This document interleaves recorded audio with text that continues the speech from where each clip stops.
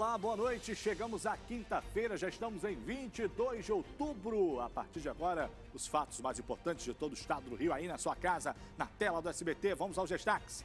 Prefeito de Búzios é afastado do cargo pela 11ª vez. O político é acusado de favorecer empresas em processo licitatório. Já ex-tabelião é preso em Copacabana, acusado de obter vantagens indevidas quando estava à frente do ofício único de armação dos Búzios. Pelo menos 10 casas são interditadas após pedra atingir imóvel em Petrópolis. E veja também, tragédia na estrada. Acidente em São Francisco de Itabapuana deixa 3 pessoas mortas. E o caso dos entregadores de bebidas baleados durante entrega no complexo do Chapadão. É notícia, é agora no seu SBT Cidade. Então faz o seguinte, vem com a gente.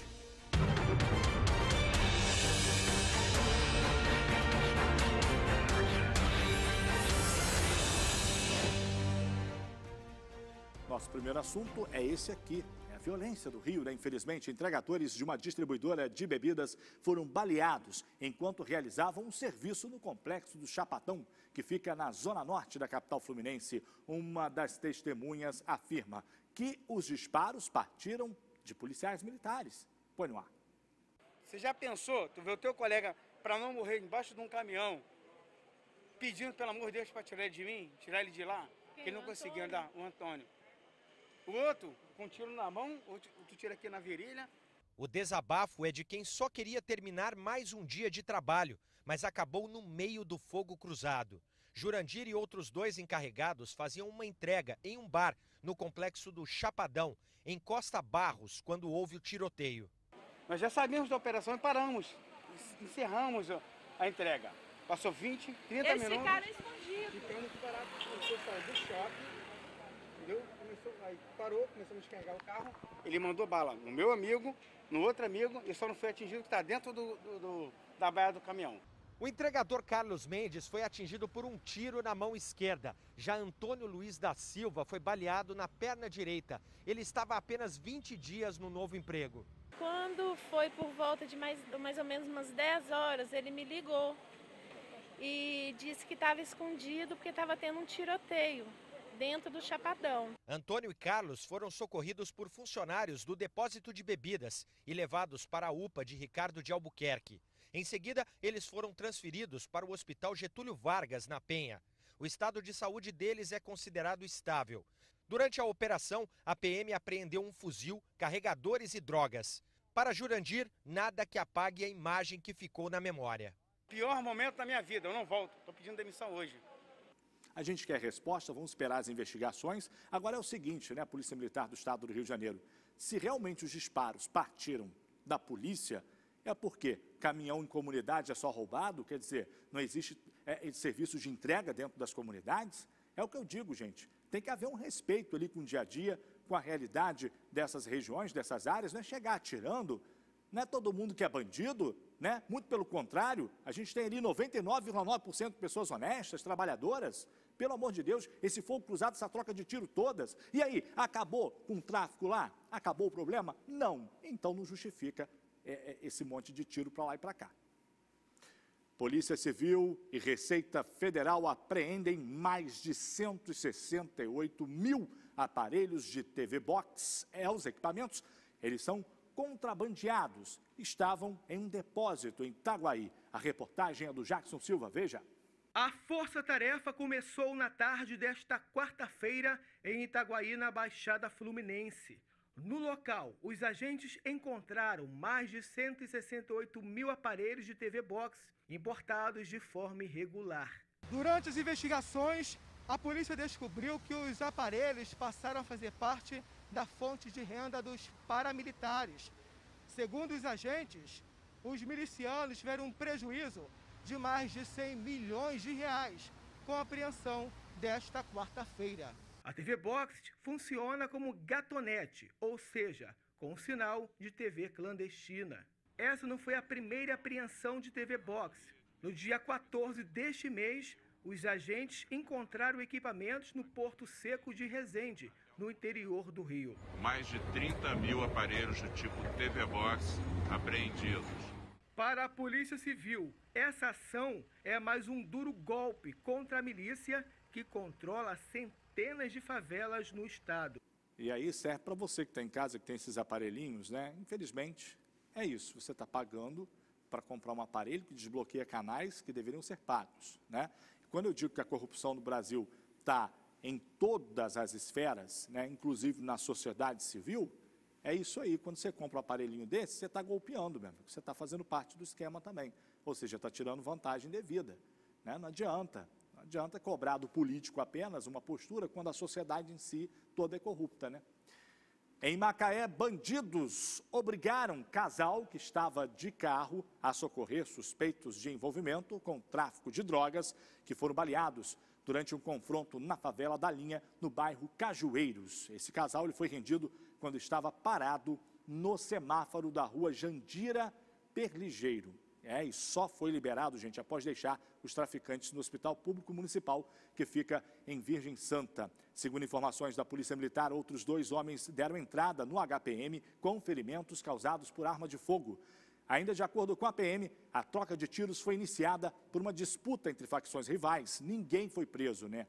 O casal, que foi feito refém, prestou depoimento na delegacia lá da cidade e não há informações sobre o estado de saúde dos feridos. Quer dizer, o casal não se feriu, mas imagina só, você está parado, você é Macaé, interior do estado, de repente chega bandidos com baleado, vamos lá, meu amigo, leva, socorre com a arma na sua cabeça. Meu Deus do céu, hein? Nossa parada agora é onde? Nova Friburgo, olha aí, gente, Pico do Caledônia, um dos pontos mais altos do estado, só perde para o Itatiaia, né? Para o Pico das Agulhas Negras. Lá estão as torres, né, das televisões. É de lá que parte o sinal que chega na sua casa. Já já voltamos.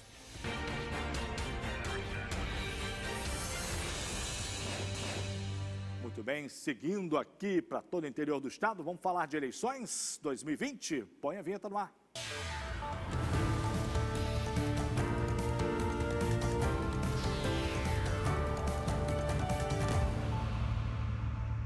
Eu quero falar com você que do outro lado já fez aquele vídeo dizendo aí o que você deseja dos próximos políticos para o seu município. Grava, gente, se identificando, informando a cidade onde você mora e manda pra gente pelo WhatsApp da notícia que está aqui embaixo. Aqui no SBT Cidade, a agenda não é do candidato, como eu já disse, mas sim do eleitor, de você, né? Vamos então ver quem participa hoje? Põe no ar. Olá, eu falo de Campos, Goitacazes, né? O que eu quero, né, que os próximos, né, o candidato que for assumir a prefeitura da nossa cidade, que melhore, né, o transporte da nossa cidade e melhore, né, o calçamento das ruas e os asfaltos, né, que da nossa cidade, que está completamente precário, né? É isso que nós queremos para a nossa cidade de Campos, Goitacazes. Obrigado, Josimar, obrigado, Campos, os Goitacazes, pela audiência. Isso aí, né, vereador, não é para ficar trancado no gabinete, não. Estão ouvindo candidatos, tem que andar, falar com a população, ouvir os anseios da sociedade e cobrar ações por parte do Poder Executivo Municipal, né? É isso aí, valeu, Josimar. E olha, sigo aqui esperando a sua participação, tá? O nosso WhatsApp é o 24 98855 0777, o SBT Cidade, e os candidatos do seu município querem saber o que você quer para a sua cidade nos próximos 4 anos, depois dessas eleições aí. Vamos ver, gente, temos que mudar as coisas, né? O senador Harold de Oliveira, do PSD, ele morreu ontem à noite, vítima da Covid-19. Olha aí, mais um político vítima da Covid. Ele estava internado em um hospital particular na zona sul do Rio de Janeiro. Põe no ar. Harold de Oliveira estava internado desde o dia 5 de outubro. O senador morreu por falência múltipla dos órgãos em decorrência da Covid-19. Crítico ao isolamento social, em abril, o senador chegou a defender o uso da cloroquina no tratamento da Covid-19 e a dizer que o isolamento social era inútil. Harold de Oliveira tinha 83 anos, era engenheiro e economista. Estava no primeiro mandato como senador, mas já tinha sido eleito como deputado federal 9 vezes pelo Rio de Janeiro. Ele também foi secretário municipal de Transportes e secretário estadual de Trabalho e Renda. Quem deve assumir a vaga de Harold é o primeiro suplente, o advogado Carlos Francisco Portinho, do PSD. Pelas redes sociais, Portinho lamentou a morte do senador. O governo do estado e a prefeitura do Rio decretaram luto oficial de 3 dias. Essa doença não é brincadeira não, tá, meu amigo? Está levando gente de todas as esferas da sociedade, né? Não adianta falar que não, que é bobagem, que é mentira. Lá no início o brasileiro, como sempre, vai nos papinhos de WhatsApp, né? Não, que é bobeira. O mínimo, meu amigo, que você tem que fazer, se você não acredita, é respeitar o direito do outro. É se preservar e preservar a vida do próximo, né? E aí agora está aí o que a gente está vivendo.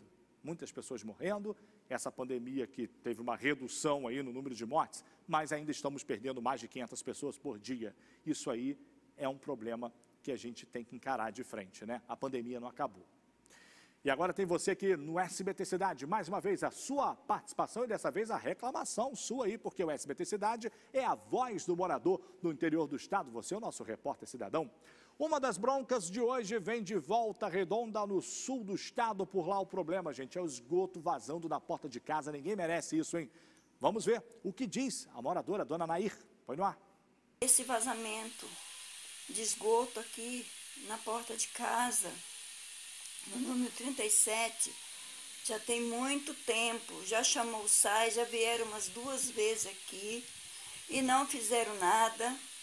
Primeira vez eles cavaram, colocaram os canos todos, não emendaram os canos um no outro, agora está vazando. Tudo quanto é porcaria, né, que você possa imaginar. Eita, dona Nair, que situação, hein? Pois é, mau cheiro, riscos ali para a saúde. Dona Nair, a gente entrou em contato, tá, com a prefeitura lá de Volta Redonda, que ficou de enviar uma equipe do Serviço Autônomo de Água e Esgoto da cidade para poder resolver o seu problema aí. Então é o seguinte, se resolver, beleza, se não cobra, mande vídeo aqui para a gente que vamos cobrar da prefeitura. Tá bom, dona Nair? Obrigado, Volta Redonda. E a outra participação de hoje vem de Petrópolis, na região serrana. Veja só, gente, moradores da posse estão reclamando dos veículos estacionados ali, muitos caminhões no acostamento da estrada União Indústria. O pedestre lá tem que passar no meio da rua. Vamos ouvir a queixa da moradora, a Heloísa, veja só. A gente tem que passar na rua, tá vendo? Correndo risco de acidente, como já aconteceu aqui, acidente. E a gente não tem. A calçada, quando chove, fica cheia d'água. E quando não está com água, está ocupada pelos carros.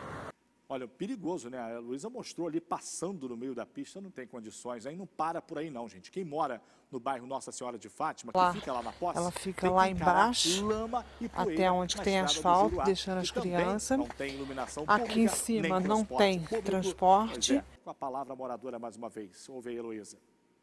Aqui em cima não tem transporte, a gente tem que passar a pé. Hoje que não está chovendo, tá bom a rua tá boa.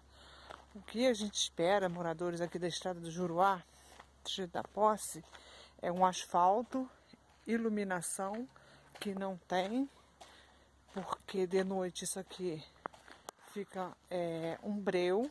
Lamentável, né? É lamentável, o cidadão tem que passar por isso, entra ano, sai ano, os problemas da população são sempre os mesmos, né? E o que diz o poder público sobre isso aí? Né? Vamos saber o que diz quem deve servir a população, né, que é a prefeitura? Em nota, a prefeitura de Petrópolis disse que a estrada do Juruá é asfaltada. Né? Vai vendo só tudo isso aí. Olha que asfalto bonito. Tudo asfaltado, não é? Asfalto amarelo agora. Né? Pode ser uma parte, prefeitura, mas não tudo, né? Olha aí que situação. E que inclusive recebeu o serviço de tapa-buraco. Ei, meu Deus do céu. Agora para o restante da via, existe um cronograma de atendimento, né, e melhoria que vai ser feito ainda esse mês, isso segundo a prefeitura. Então, quer dizer, assume que não tem asfalto em toda a via, né, dona prefeitura? E aí diz que instalou lá 77 pontos de iluminação em LED na localidade. Onde estão esses LEDs, né? Porque nesse trecho não tem. Sobre a questão do estacionamento, tá? A CPTrans ressalta que realiza um trabalho contínuo para combater as irregularidades que devem ser denunciadas ao órgão para que possa atuar no momento da infração e fazer o flagrante. As denúncias podem ser feitas pelo 156 ou pelo 24 2237 1703. A ligação e o serviço são gratuitos, segundo a prefeitura. Agora, sobre o transporte público, a Prefeitura disse que estuda com a concessionária que atua na região uma linha de ônibus para atender a comunidade. Quer dizer, as promessas são lindas e maravilhosas da nota. A gente espera que tudo isso que foi dito ali aconteça, né? Aconteça. E você, morador do interior, o WhatsApp está na tela. A gente quer a sua participação, porque é sim o SBT Cidade, é a sua voz. Itaucara, Noroeste Fluminense. Alô, itaucarenses, coisa linda, hein? Olha aí essa ponte, que lindeza. É, o nosso interior é muito lindo, gente. Voltamos já já.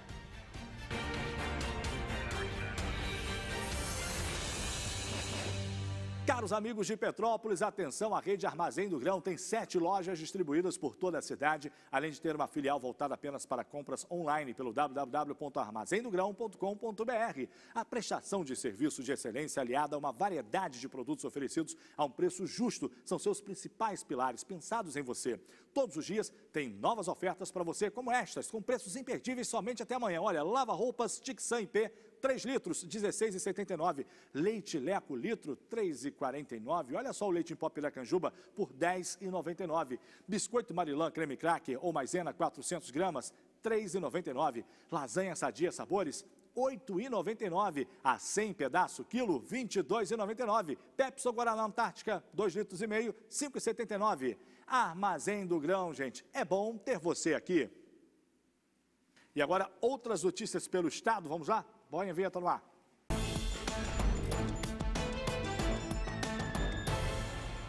Três jovens morreram após o carro onde estavam cair de uma ribanceira na RJ 224 em São Francisco, no Itabapuana. O veículo chegou a partir ao meio após colidir com uma árvore. As primas, Rafaela Azevedo, de 23 anos, e Gabriele Azevedo, de 22, morreram na hora. O namorado de Gabriele, Gabriel Bulhões, também não resistiu. Um quarto ocupante do carro também se feriu. O estado de saúde dele não foi informado. As causas do acidente ainda são desconhecidas. A Polícia Civil de Angra dos Reis prendeu 2 homens acusados de tráfico de drogas no Morro do Carmo. Segundo os agentes, eles vendiam entorpecentes no local. Com a dupla foram apreendidos pinos de cocaína e tiras de maconha. A Defesa Civil de Petrópolis interditou 10 casas depois que uma pedra deslizou e atingiu o telhado de uma residência no Vale dos Esquilos. Uma equipe técnica foi ao local na manhã de hoje para avaliar os riscos e aguarda a conclusão do laudo. Ninguém ficou ferido. Segundo a Prefeitura de Petrópolis, o desmoronamento não tem a ver com a chuva. A Justiça afastou novamente André Granado do MDB do cargo de prefeito de Armação dos Búzios. Quem assumiu o posto foi o vice Henrique Gomes. Este é o 11º afastamento de Granado desde que foi reeleito em 2016. O político é suspeito de ter beneficiado empresas durante processo de licitação no ano de 2013. A Justiça considera que a permanência de Granado no cargo pode comprometer as investigações. O político nega as acusações. Foi preso em Copacabana, na capital fluminense, um ex-tabelião do ofício único de Armação dos Búzios, Albert Danan. Ele foi um dos alvos da operação Registro Paralelo 2, que investiga suposta fraude em processos cartoriais na cidade. Ele e o advogado Alain Vinícius Almeida Queiroz são acusados de concussão, que significa obter vantagens indevidas em razão do cargo. Segundo as investigações, a dupla teria exigido R$600 mil de empreiteiras para liberar imóveis na cidade. Alain é considerado foragido. A operação foi comandada pelo Grupo de Atuação Especial no Combate ao Crime Organizado, GAECO, Ministério Público Estadual e a Coordenadoria Geral de Justiça. Esse foi o Giro de Notícias, tem Giro de Abraço, é claro, vem aqui comigo, olha, tá tudo aqui no celular para não esquecer de nada, tem o Gama de Campos Goitacazes, tem o Braz de São Pedro da Aldeia, olha, tem o L Guaba Grande, alô Iguaba, tem aqui o Roger de São José do Vale do Rio Preto, a galera lá de São José ligada com a gente, Sônia, que mora às margens da 040, BR-040, já em Minas Gerais, ligada com a gente, alô Sônia, Jorge de Volta Redonda, tem a Cristiane e o Cauã de Rio das Ostras, Nice de Itaperuna, alô Noroeste do Estado, tem aqui também a Leia Teixeira de Vila Isabel em Três Rios e a Aline e a Isabel de Valença, obrigado pelo carinho, e tem o Paulo Vitor Martins de Nova Friburgo. Vem aí o SBT Brasil, outras notícias de todo mundo, voltamos amanhã, tchau.